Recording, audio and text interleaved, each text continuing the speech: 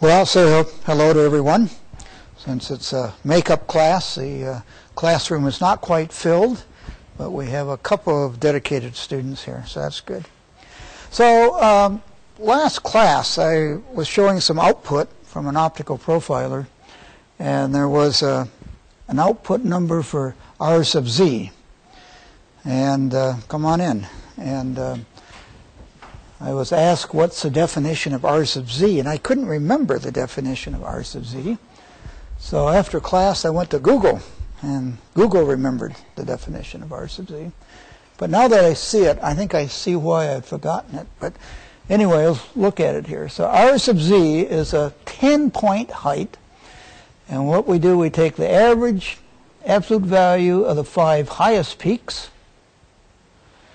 and the 5 lowest valleys. And from that, we take the peaks, add them up, subtract from that the valleys, and divide by 5. And gives us the R sub z. Now, I'm not too sure why this is such an important parameter, but I can see it might be better than peak to valley. Peak to valley, you could have just 1 point off, and that could throw the peak to valley off a lot. At least here you kind of average that down, and it wouldn't have such a large effect. So R sub z. If you go to the, go to Google, you'll find that there's hundreds of these different parameters that people like. And I remember back in the WICO days that it seemed like every instrument, the customer would want another one of these, so we ended up putting a lot of these into the software.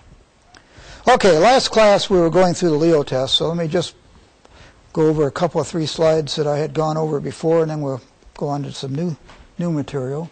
Remember the Leo test, which is maybe more often called the Zernike phase contrast test, is where we're looking at a sample, and I'm almost at normal incidence, and our calculations will assume we're at normal incidence. And we take the light source, we focus it down here, and at the image of the light source we place a mask. And I'll talk about the mask in the next slide. And then we go over here to where this lens is imaging the sample, and we look at the irradiance distribution across the sample. Now this is going to be useful for measuring very small heights variations. And so the mask is going to be the intensity transmittance for the center portion of the mask is going to be A squared. And that's really the central portion of the airy disk. We'll have it, so we're attenuating the non-diffracted, non-scattered light. Outside of this small mask in the middle here, we're going to have essentially 100% transmittance. And then the other thing is in the mask area, we change the phase by either plus 90 degrees or minus 90 degrees, i.e. 270 degrees if you want. And then we can say, well, we can write the reflected beam as e to the I 2 pi over lambda times 2 times z, where we're assuming normal incidence. If it were not normal incidence, then there would be a cosine theta here, theta being the angle of incidence. And the idea is that if z is a very small fraction of a wave, z over lambda is small, and we could expand this simply as 1 plus 2 pi over lambda 2z times I. So now what we're going to do is we're going to put in some attenuation to attenuate this 1 by some amount amplitude-wise to A, and we're going to put in a phase here of either plus 90 degrees or minus 90 degrees. And so we could rewrite that as just some overall transmittance of the filter function here times AI plus 2 times 2 pi over lambda z times I. And we'll square that. And if z over lambda a, or maybe I should say a 4 pi, z over lambda a is small, then when we expand that, we can neglect the z over a squared term. And we simply have here the irradiance goes as some number plus another number times z. So we're going to have an irradiance distribution in this image plane that is proportional to the height variation on the sample. And I just made a little table here. I say, well, let Z be 10 angstroms, and let A vary. A is 1, 0.56, 0.32, 0.18, and so on. And this would give us the irradiance change we would get due to the height of 10 angstroms. And if, now this would be the linear relationship. If Z over A is not small enough, we have to take into the account the square term here. And I plotted that, or I printed that out here in the last row. And so we see it as A gets smaller, the sensitivity becomes larger. 10 angstroms produces a larger change in the irradiance. But as A gets too small, then we depart from this linear relationship a little bit. And then we also said that in practice here, what we often get here, or what we often use, is not a point source, because we don't have a lot of light from that maybe, but we'll use an angular source. And now this filter is going to just cover the geometrical image of this source. And this is going more towards incoherent illumination, and so we also get maybe some higher frequencies through the system. Any questions on this? And then just looking at some results, which I took from Volume 1 of the Atlas of Optical Phenomena. This was for a lens that had been pitch polished. And I mean, it's a very, very sensitive test. Very sensitive. Looking at angstroms. This is looking at some striations. And we also see some spots here that are due to either pits on the surface or dust on the surface, which is a problem with I mean, we're sensitive to any scattered light, and so if we have any dust on the surface, we will see that as well as we'll see the pits or the defects in the surface or the sample. And then, I don't think I showed this one last time. This is what we claim is pits in the glass, but I'm willing to bet that some of this is certainly dust. And then we have a bright region around the outside, and that's just due to diffraction around the outside of the sample.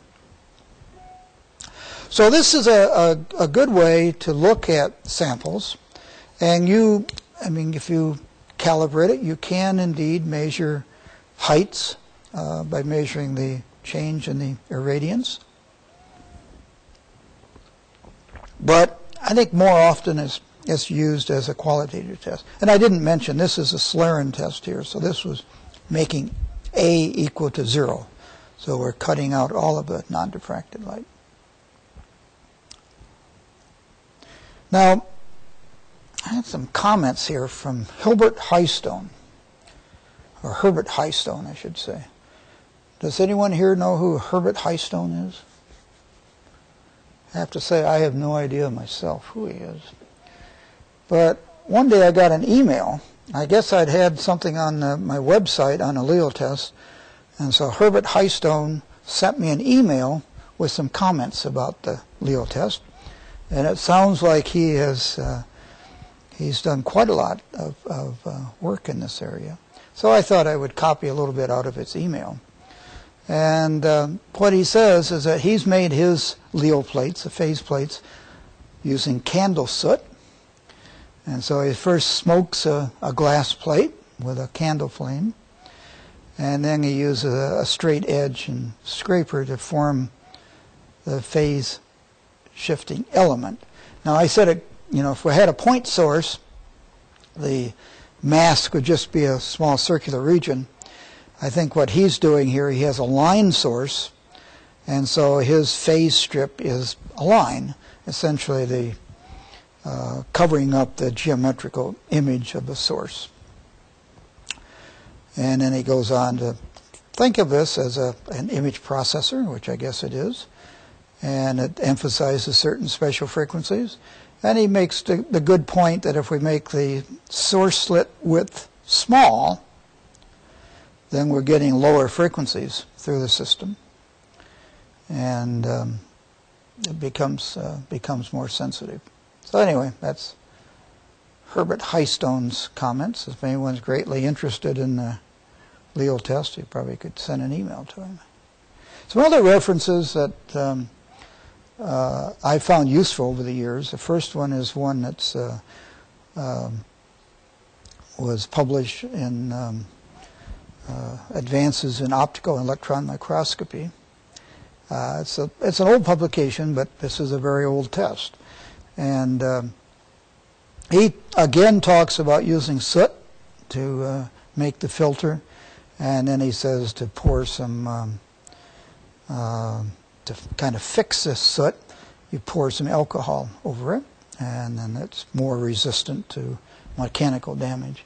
And I have never made a Leo filter this way, but it sounds kind of interesting. And then this is another paper that this one actually has some very nice results in it, in applied optics, a long time ago. He was doing work on polishing of surfaces, polishing of super smooth surfaces. And I don't know what the definition of a super smooth surface is. I think it depends on who you talk to. For me, it's something smoother than an angstrom RMS, but I think that typically maybe it's a little rougher than that, 2 or 3 angstroms RMS. But anyway, a very smooth surface. And he goes on to say that this is a good way of checking it as you're polishing it, and keeping track of it as it becomes better and better. And in his paper, he published this result for a mirror that I guess he was working on. And the point I want to make here is that this test really is very, very sensitive. And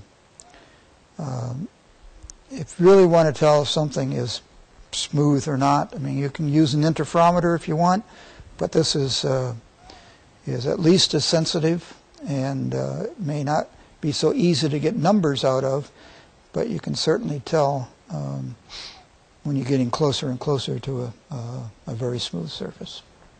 So that's the Leo test, or the Zernike phase contrast test, goes by both names. Any questions? Okay. Okay, now I'm going to go on to certainly one of my favorite topics. It's what's called the FICO interferometer. And you may have had that in 505. Some of you have seen the FICO before. Have you all seen the FICO before? Or? No? Okay. Well, to be completely truthful, I'm not sure the FICO is used much anymore. But I really like it because it's a very good demonstration of interferometry with white light. It's also the very first way that I was able to measure surface roughness in the angstrom or maybe even sub-angstrom range. And we used to have a FICO interferometer on the 5th floor of the building here. I don't know if it's still there or not. I haven't looked in a long time. But I had a lot of fun playing with it once. And it's not something that's too well known, or too widely known, maybe I should say. I think it's well known, but not widely known. And so let's go through it here and see how it works. It's kind of interesting, I think. So it's going to be a multiple beam interferometer. So we're going to have to work with surfaces that are coated, which is going to be a drawback maybe, but anyway, has to be high reflectivity surface so we can get very sharp interference fringes. It's going to work with a white light source, and so that's kind of nice. What we're going to do, and I'll have a diagram for it in a second here, is that the sample is going to be focused onto the entrance slit of a spectrograph. And we basically are going to measure what wavelengths are transmitted by, well, we'll take the sample and we put it right next to a reference mirror to get multiple beam interference. And we're going to measure what wavelengths are transmitted through this. And each fringe will give a profile of the distance between the test surface and the reference surface for that little line portion that we're focusing on, this entrance slit. Now, I'm sure all of you have gone through multiple beam interference and you've derived the equations for the reflectance and for the transmission. And we're going to use this equation here for the transmission for a multiple beam interferometer. I'm not going to derive it. You've seen it before. If you can go to Heck's book, or you can go to Born and Wolf or whatever and go through the derivation. It's not too complicated. But we're going to get the result that the light transmitted through will go as some maximum value divided by 1 plus f sine squared of delta over 2, where delta here is the phase difference for each double pass through the interferometer. It goes 2 pi over the wavelength, 2 nd cosine theta. And then if we have some phase changes on reflection, and for this expression here I'm saying that each surface introduces the same phase change on reflection of phi. And so delta here is 2 pi over lambda 2 nd cosine theta plus 2 pi, plus 2 phi I should say. Phi is the phase change on reflection at each surface.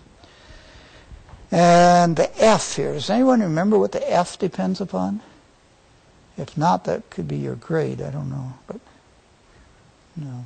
Well, it depends on the reflectivity of the surfaces. And the higher the reflectivity, the larger F becomes.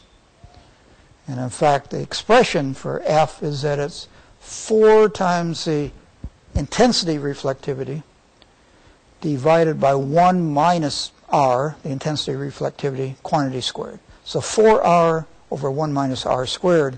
And you don't really need to remember that, except remember that as R gets closer and closer to 1, that 1 minus R becomes smaller and smaller, and F becomes very large.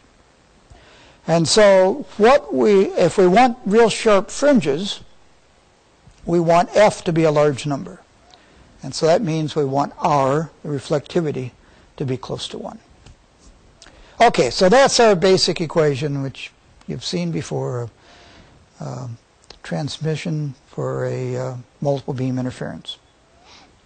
Okay, so now we're going to play around with delta here a little bit. And so what we're going to do, we're going to take a very smooth surface. That would be our reference. And then we have our test. And both these are going to have high reflectivity. We're going to put these two close together. And we're going to measure the variation in the thickness of this film between the two, variation in the distance between the two surfaces, and that's going to give us the height variation of the sample we're measuring. And the setup here is the following. White light source. And I'll say it's a point source. It could be a slit source, but let me just, for simplicity, let's say it's a point source. We'll collimate the light, so a collimated light here. And here we have the two surfaces that we're comparing. One of these will be a reference and the other is a sample. And it doesn't matter which one comes first. We're really going to measure the distance between these two plates. And that variation in distance will give us the height variation on the reference surface. On the sample, assuming the reference surface is perfect. We're really measuring the difference between the two. I'm going to take a lens, and I'm going to image this sample onto a slit. And that slit is the entrance slit for a spectrometer. And so I have a lens, which will put that slit at infinity. I'll use a prism here. It could be a grating, but I'll use a prism here. And then a lens that images the slit back here. So we're imaging the slit into this plane, and we're going to have dispersion in the plane of the screen here. So coming out of the screen will be an image of the slit, and what we're going to measure really is what colors get through this interferometer back here. So what colors are focused onto the slit, and so here we'll get an image of that. And I'll come back to these equations, but let's just go to the next slide here, and then I'll come back to this to look at the equations. So what I'm seeing is I'm getting an image of the slit, and so it's imaged in the y direction, and in the x direction, that's my wavelength due to the dispersion here from this prism. And so when I image that slit, if I have different colors in different portions of the slit, then the image of that slit will not be a straight line, but it's going to show me what wavelengths are present. And I'm going to have fringes of various orders, m, m plus 1, m plus 2, and so on. So I know from previous times I've taught this sometimes is confusing. So I want to make sure you understand what this drawing is. And then we'll go back, and the equations are pretty simple, but you have to understand what this drawing is. Everyone understands it. Or else you don't understand it well enough to ask a question about it. I don't know which it is. So this is wavelength this way. So that's due to dispersion of the prism. So it's wavelength this way. And it's an image of the slit this way. And so that's coming out of the plane of the screen. And so I'm really measuring what wavelengths are going in here, which is measuring what wavelengths are getting through here. So I'm imaging a line portion of this onto here, and we're going to see what wavelengths are transmitted by this multiple beam interferometer along that line. Okay? Ready to go on to the equations?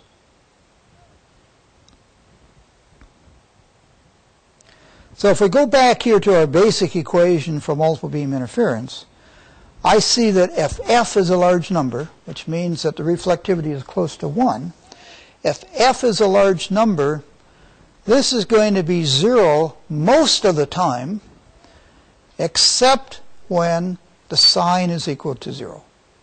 And when the sign is equal to 0, regardless what f is, this is going to be I max over 1. So I want to know what values of delta will the sine of delta over 2 be equal to 0. Well, sine of delta over 2 is equal to 0 when delta over 2 is an integer number of pi's. Okay? So I'm going to look at this equation here, and I'm going to see when that's equal to an integer number of pi's. And I'm going to say, well, I'm at normal incidence, so the cosine of theta becomes 1. So I'm going to see when 2 pi over lambda, 2nd plus 2 phi is equal to an integer number of pi's. And so, and I'm going to also, I didn't say that, I'm going to let refractive index be 1. I'm just saying it's an air, and it's an air film inside of here. And so that is saying then that I'm going to get a bright fringe of order m when phi over pi plus 2d over lambda is equal to m, simply coming from setting that equal to m pi. So that will give me a bright fringe. And then I can say, well, that's going to occur at a wavelength of, I just solve for the wavelength, so the wavelength is 2d over m minus phi over pi. And that's the wavelength for order m, so I call that lambda sub m. Okay. So that's not too bad. Now phi here is my phase change on reflection. And just to make life simple, I assume that both surfaces have the same phase change on reflection. The other thing I'm going to do, and this is an assumption, but it's a pretty good one, I'm going to say that over the range of wavelengths I'm looking at, phi is a constant. Meaning in real life, phi will depend a little bit on wavelength, but we're going to be looking over a short range of wavelengths, so we'll say phi is a constant over that range of wavelengths. And I look at this and it says, now, it's, first off, what is D? D is a separation between my reference and my sample. Okay? And this is kind of neat. It says that for a given fringe, D over lambda is a constant. And so if I make D a little bit larger, then the wavelength that gets through will also become a little bit larger for that fringe. Okay? Everyone buy that? So we have this expression here, this expression there. And I could solve this for D if I want to. And if I solve that for D, I mean, it's very simple. I get D is m minus phi over pi times lambda over 2. Okay? So D is m minus phi over pi times lambda over 2. So that's D. So if I look at that fringe here, which was an image of that slit, I look at that fringe, I look at that point right there. If I measure that wavelength, I know that D is equal to m minus phi over pi times whatever that wavelength is over 2. So only if I knew what m minus phi over pi was, then I would know what D was. Unfortunately, I don't know that yet, but I soon will. And I look along this image of the slit, so that's along a slit portion of the sample.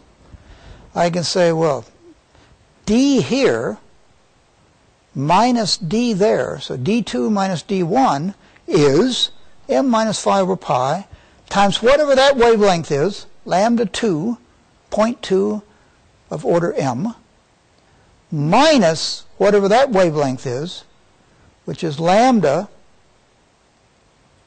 0.1 of order m over 2. So, to find the difference in D's here, I just have to measure this wavelength and that wavelength, and if only I knew what this was, then I would know what the change in separation was between the two samples. Assuming one of the samples is flat, I would know how the height of the other sample varied. Okay? Any questions yet? Because now, some way, what I have to do, or what I'm going to make you do, is figure out what m minus phi over pi is. And to do that, I can say, well, you know, I have this 0.1 here. And this is fringe of order m, and this is fringe of order m plus 1.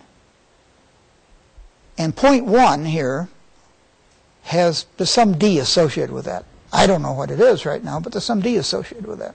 And it's the same D. I mean, it's the same point. It's the same D. So I can say that, you know, D here, which is m minus phi over pi times lambda over 2, is equal to, or over here it's the same expression, except now the order number is m plus 1. And the wavelength is now, well, it's lambda for 0.1, but order m plus 1. So, for 0.1, fringe orders m and m plus 1, I know that m minus phi over pi times lambda 0.1, order m, is equal to m plus 1 minus phi over pi, lambda 0.1, order m plus 1. And now I can do algebra here to solve for m minus phi over pi, and that's simply lambda 0.1 order m plus 1 divided by lambda 0.1 order m, lambda 0.1 order m plus 1. So now I take this expression here for m minus phi over pi, and I plug it in here, and I'm going to solve for d2 minus d1. And so d2 minus d1 then is, I'll just read it off. So it's lambda 0.1 order m plus 1 divided by lambda 0.1 order m minus lambda 0.1 order m plus 1 times lambda 2 0.2 order m minus lambda 1 point m over 2. And so I simply measure this wavelength, I measure that wavelength, and I measure that wavelength. So I measure 3 wavelengths using my spectrometer, and I solve for D2 minus D1.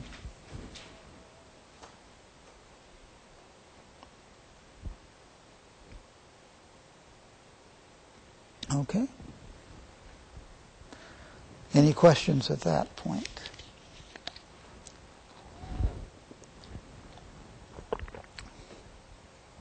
And you know, I've done this, and it really does work well. Works very well.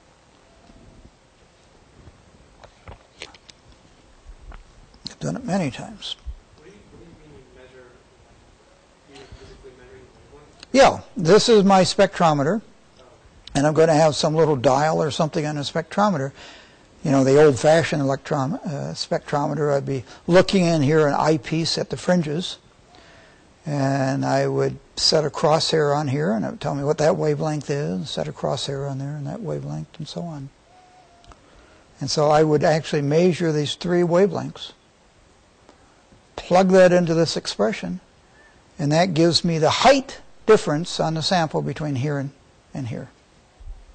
So I could do that from any points across the sample. And here's the next is a picture. I stole this from Born and Wolf's book. Actual photograph of the output of a spectrometer. Says we're looking at a diamond crystal. And I mean, the fringes, if the reflectivity is high, how many of you have seen multiple beam interference fringes? Not too much. I mean, when you look at the multiple beam interference fringes, the fringes are very sharp if the reflectivity is high. And so I would simply measure off this scale, you know, what wavelength is that, what wavelength is that, and then I need 1 point over here. And from that, I would get what the step was here, what the height variation was. And since D2 minus D1 is proportional to lambda 2 order m minus lambda 1 order m, the profile of the cross-section of the sample is obtained simply by looking at a fringe here on a scale proportional to the wavelength. Now I know the first time people see this, it can be confusing because it's kind of different from what you normally think of in interferometry. But the whole secret is we get very sharp fringes by having high reflectivities here. And so when I image this sample on my slits, I'm only seeing a slit portion of the sample. I'm only getting certain wavelengths through here. And the wavelengths are going to be the ones that, you know, f is a large number, and so it's really going to be when this sign here is equal to 0. And so I can solve for the d's and the wavelengths for which that's true. And so that gives me the wavelengths to get through. I measure these wavelengths, and from that I get the height variations. Works very well. So what's good about it and what's bad about it? Well, I mean, first off, the slit is looking at only a narrow section of the sample.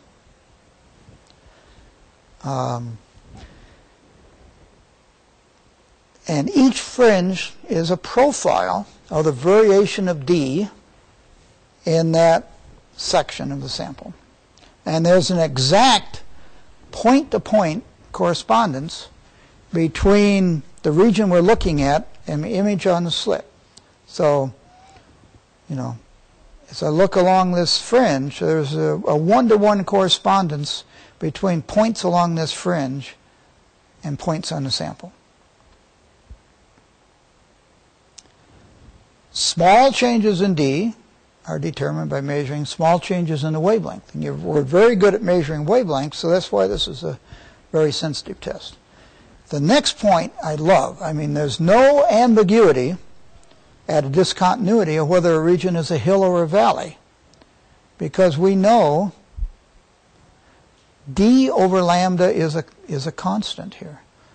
And so if the wavelength increases, D is increased. There's no question about it. And if you're missing data points along that fringe, well, that's okay. You're not losing track here because you simply by measuring the wavelength, you know, if the wavelength becomes larger, you know that D becomes larger. That's all there is to it. So there's never any ambiguities about whether we have a hill or a valley.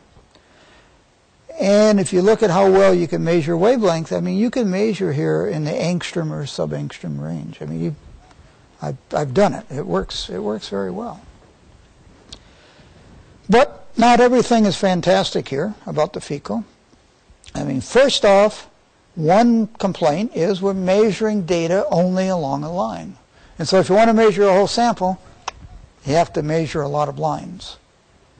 Okay? So that's one thing you might not like. The second thing is that the sample being measured has to have a high reflectivity.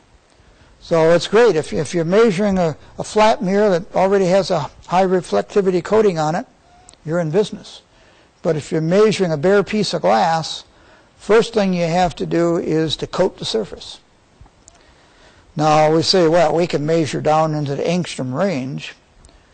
Well, when you coat that surface, does the coating follow the surface down to the angstrom range? Yeah, that's questionable, I would say. So as I say, I love the fecal. I think it's very cool.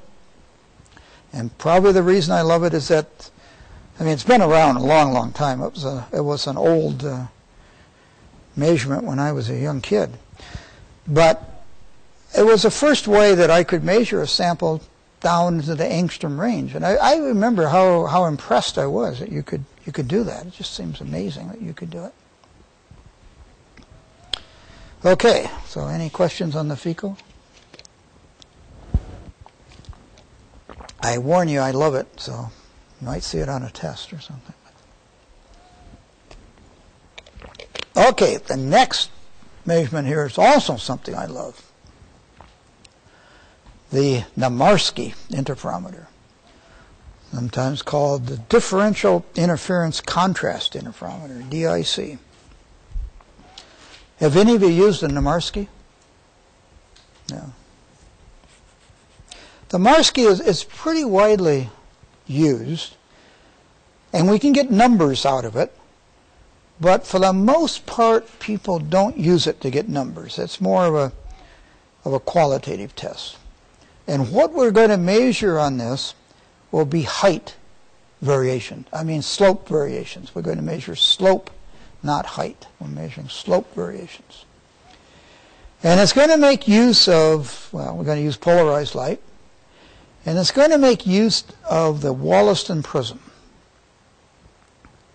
And you see the Wollaston a lot. And I have to say that I love it. I love it so much. My very first job out of college, I worked at the iTech Corporation. And when I left iTech to come out here, I stole only one thing, a Wollaston prism. I just could not leave that Wollaston prism there. And I still have that Wollaston prism in my desk. Maybe I should lock my desk, but I don't. But it's in there. It's, oh, I love that thing. It's great. I mean, you can buy them. I didn't have to steal it, but I did. So the Wollaston prism is made out of birefringent crystals, calcite, quartz. And it's made up of two little prisms here, put together, where the optical axes are orthogonal to each other in the two sections of the prism. And so the light comes in here, and you have, say, light coming in, you break it into S and the P components. And the two components are going to see a different refractive index in the sample here. And so one of these will see a higher refractive index, and the other one will see a lower refractive index. Whether it's parallel to or perpendicular to the crystal axis here. Then when we go into the second part of the prism is made such that the crystal axis now changed by 90 degrees.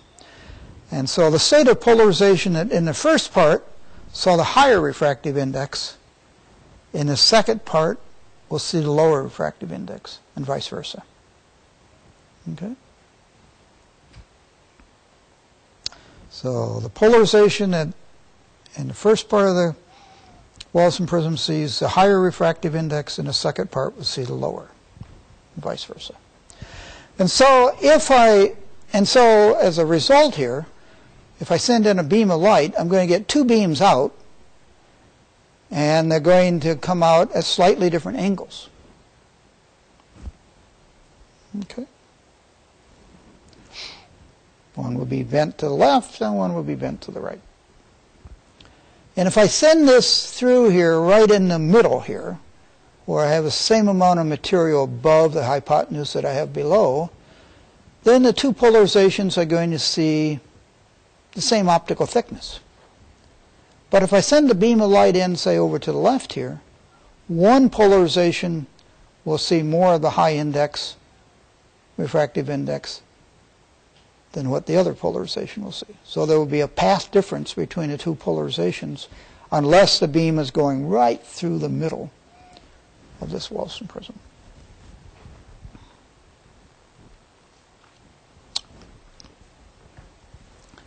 So we're going to come over here to a microscope now. And I'm going to put in a white light source. And the beauty here, it can be almost anything. It doesn't have to be a small source. We'll explain in a minute why that's true. And we're going to, put in a lens, say, and make that at infinity. But we're going to put in a polarizer here. So light coming out of here will be polarized. And we'll probably make it at some angle. So I have both, when I go through the crystal here, I'm going to have both S and P components. Beam splitter here. Down here to my Wollaston prism. My microscope objective. My sample. Light will go back through the microscope objective, through the Wollaston prism, through the beam splitter, to another polarizer. Call it analyzer here, but it's just a polarizer. And this one may be parallel to this one, or it may be perpendicular, or maybe something in between. And then we'll come up here to where the image is. So the combination of this objective and whatever optics we have here will image the sample up here. And what you're going to see up there is something gorgeous. You're going to see just gorgeous colors. Ah, beautiful colors. Why do you see that? Well, that's kind of, I'm going to go back and forth between this slide and the next slide. So how does this Nemarsky interferometer work? Well, first off, the polarizer sets the angle of polarization. Okay, that's pretty clear. So whatever angle we put that will be our state of, be linear polarization at some angle. The Wollaston will split the light into two beams having orthogonal polarization. So these, light going through here, two polarizations will come out at different angles. So the light going through here afterwards, we're going to have these two beams coming out at different angles, and the two beams will have orthogonal polarization. Okay? We think here for a second, then these beams coming in at different angles, so that, things, if I think of just a collimated beam of light, now we're really going to have beams coming in at many different angles, but if I think for a second at just a collimated beam of light, then if I were to focus this down on a sample, I would have two spots. separated by each other, where the separation depends upon the angle between the two beams coming out of here, which depends upon our Wollaston prism. And these two spots coming down here would have orthogonal polarization. Now, in real life, I'm going to have a source here that is extended, so I don't just have a collimated beam here. I have beams coming in at many different angles. And so down here, I'm going to be illuminating some area of the surface, but I can think of it as two beams slightly displaced relative to one another and having orthogonal polarization. So I think that's what I say here. So I have two beams, having orthogonal polarization, and they're sheared with respect to one another. Now, after reflection off the test surface, the beams are going to go back through the Wollaston prism, and this shear is going to be undone. Okay? So these beams are coming back. They were angular sheared going down here, and that's going to be undone when I come back. So it undoes the shear in the beam. And this is a great thing here. This means that spatial coherence of the source is not required. Everyone here remember the Van Sittert-Zernike theorem?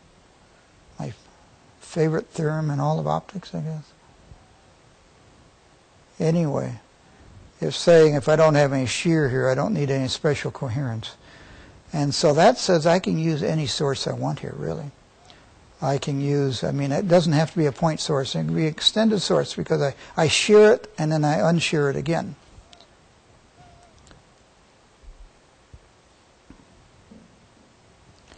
And then a fixed polarizer, or analyzer I call it here, placed after the Wollaston will transmit like components of the two polarizations.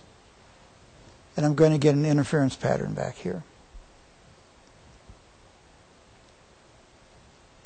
But we have to think about that interference pattern a little bit.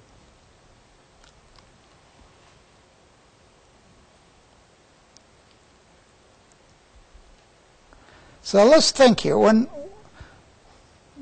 I said when the beam goes through here, it gets sheared. When it comes back, it gets unsheared.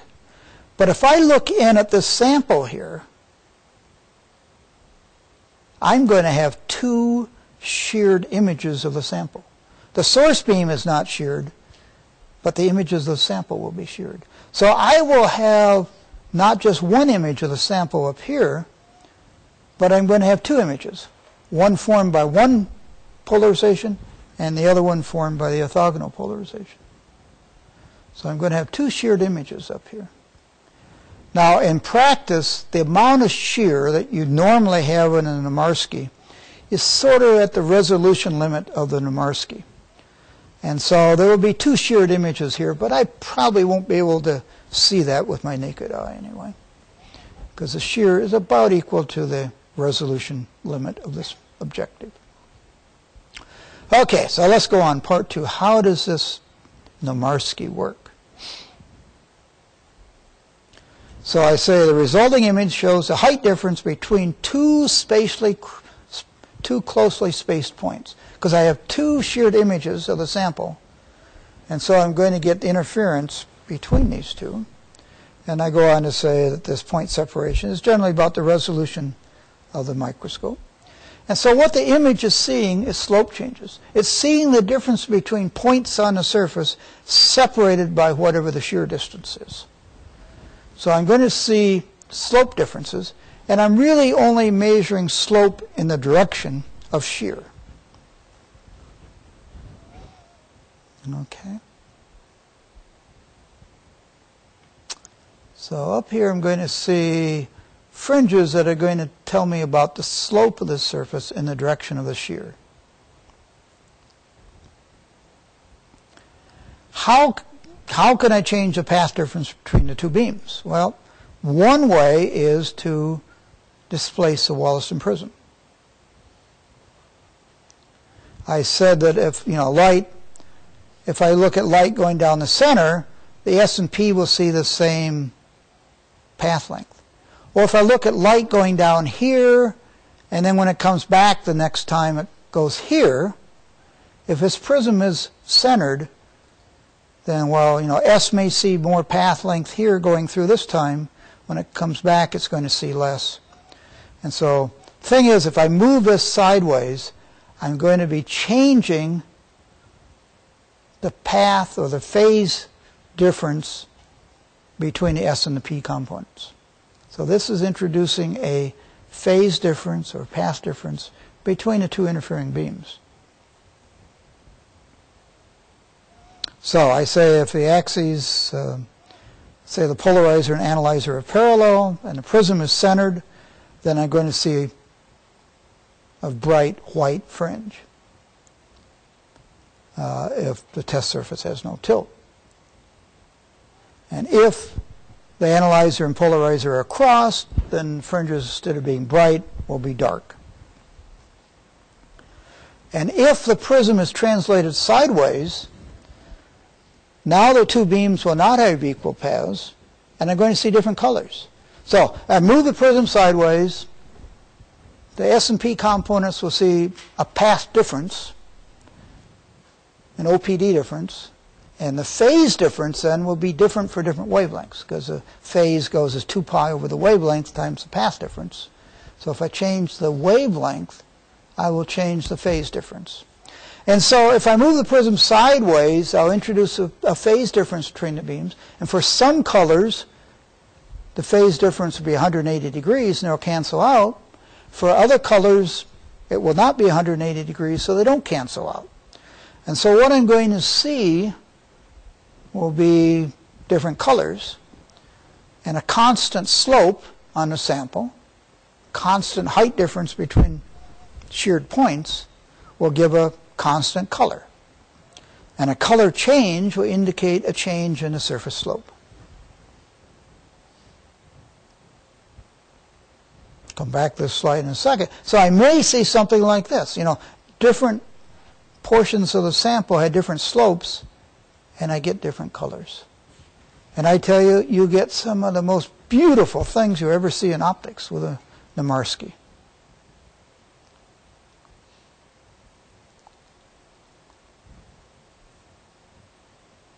So I've gotten down to this point. Before I do the last point here, any questions? Do you see how it works or not?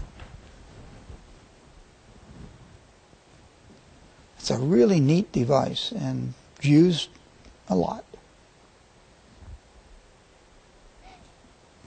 Any questions on it?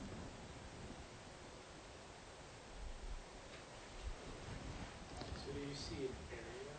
You'll see an area. Yeah, I'm not illuminating just a point here. I'm illuminating an area.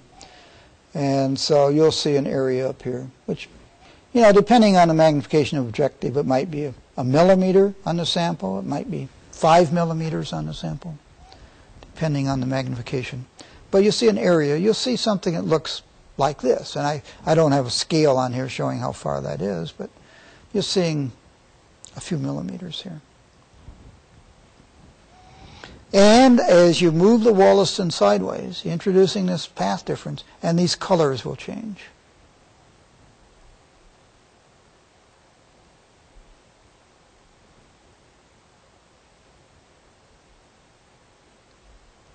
And the last thing here, which is probably the least important, which is why I put it at the end here, if the polarizer before the prism or the analyzer before the detector is rotated, the relative intensities of the two interfering beams will change. And the colors and the contrast will change a little bit. Contrast goes down, so you're not completely canceling out some colors, and so the color of the image will change. But the real big effect that you see, rotating these polarizers or analyzer makes a difference. The thing that makes the biggest difference is moving this Wollaston sideways and introducing a path difference between the two beams. So do you have to move the prism to get a slope measurement? Or Well, take the slope measurement? no, you don't. But you like to see, this is more of a qualitative test, and you often like to see how the colors change. And so you often will just move this sideways. And on a typical objective, you move it sideways. There's a little ring that you rotate, and it doesn't rotate the prism, but it shifts the prism sideways. And you'll see a color change that is very, very pretty. And it will give you a feel as to what the slopes are. Again, it's not, you really you need a little experience to really make good use of this, because you kind of need a little feel as to how much the slopes are changing by and whether that's important or not in the particular sample you're looking at. But it's very easy, very, very easy to get beautiful patterns. Any questions? So this picture came from this book. I told you I paid this enormous amount of $40 for many years ago. And not only did I get this picture in it, Volume 2 has color pictures in it. Volume 1 did not. But, I mean, here's another sample. And, I mean, and these are not phony things. These are, it's, you just set it up and you see beautiful things like this. Here's another one. This one isn't so pretty. Here's another nice one.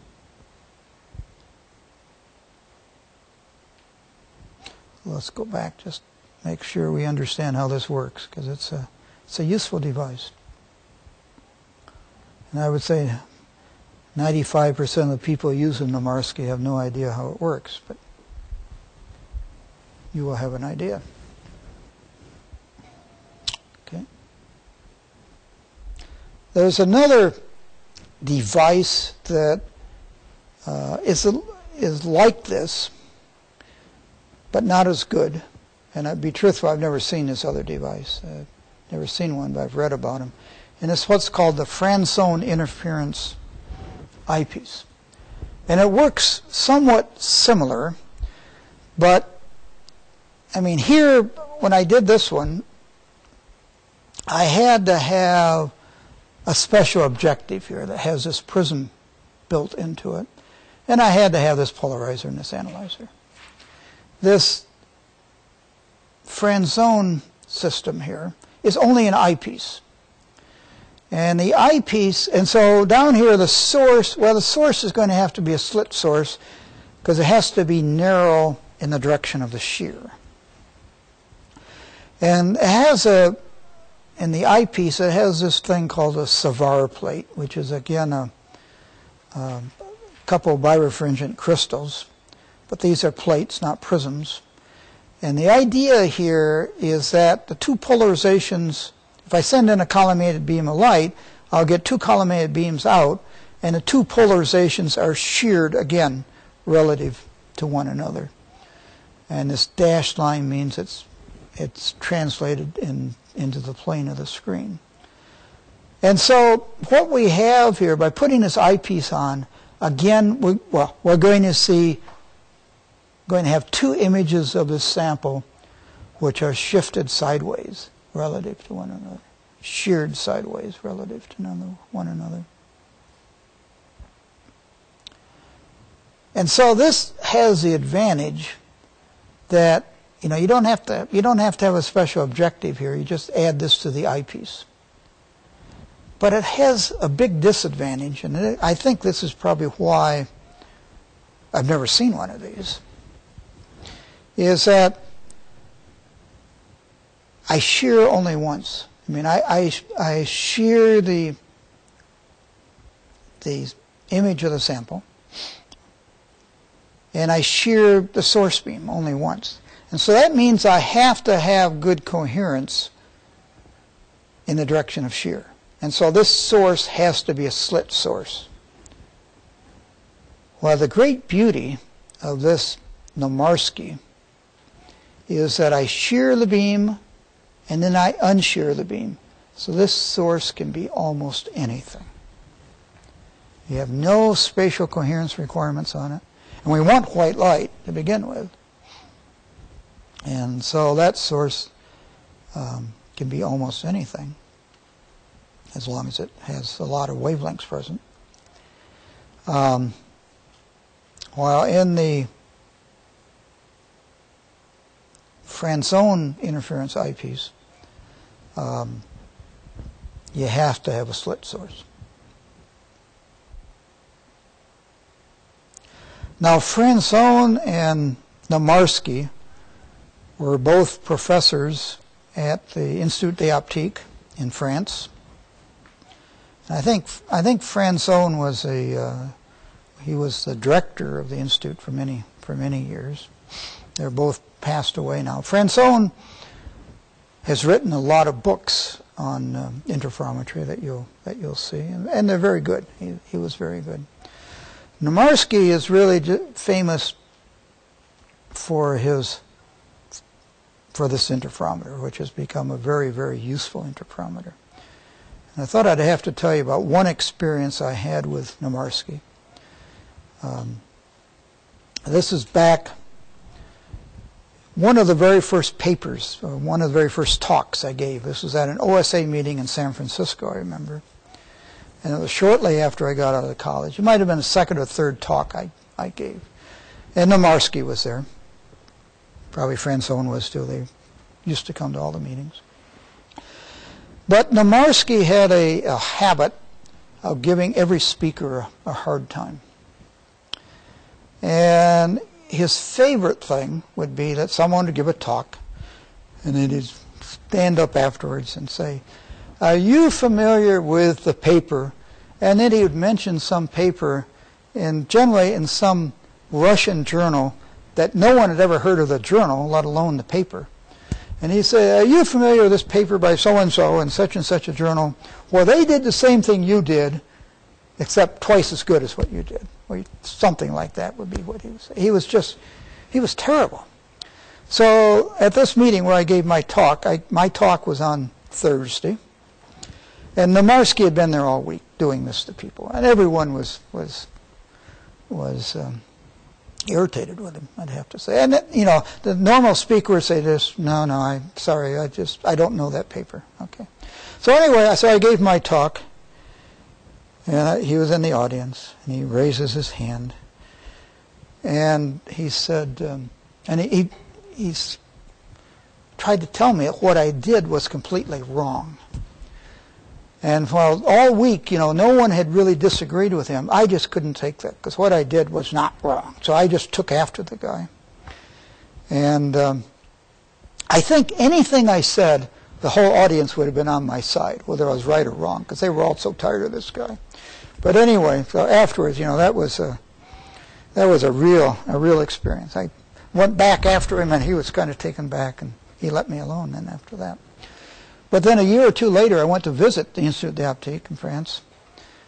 And not only would he not let me visit with him, he had a postdoc standing in the hallway. I couldn't even walk down the hallway by his lab. So I never did visit him at the institute there. Anyway, he was quite a guy, and he did some very wonderful work. But I kind of think he was a little hard to get along with.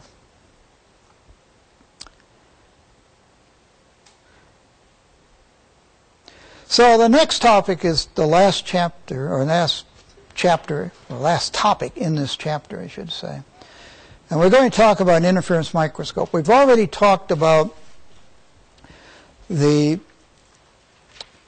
vertical scanning interference microscope system. And we're going to talk about something similar here, but it's going to be the phase shifting version of it. And I think what I'll do, I have about 10 minutes left, but that's probably not enough time to cover this topic. So I think I'm going to stop at this point, and then next class we can start up here with section 6.7 on the interference microscope. So any questions before we close for today?